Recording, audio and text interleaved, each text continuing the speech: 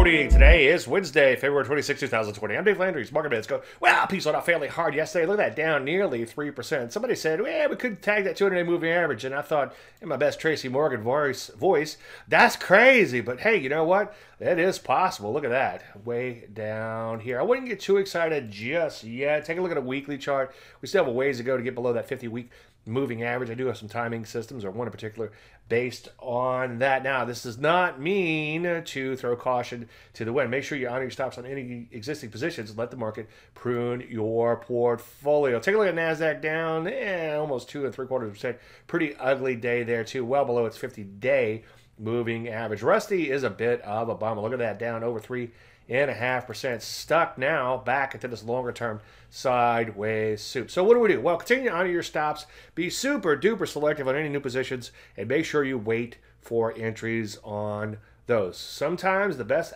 new action is no new action. Any questions? Dave@davelandry.com.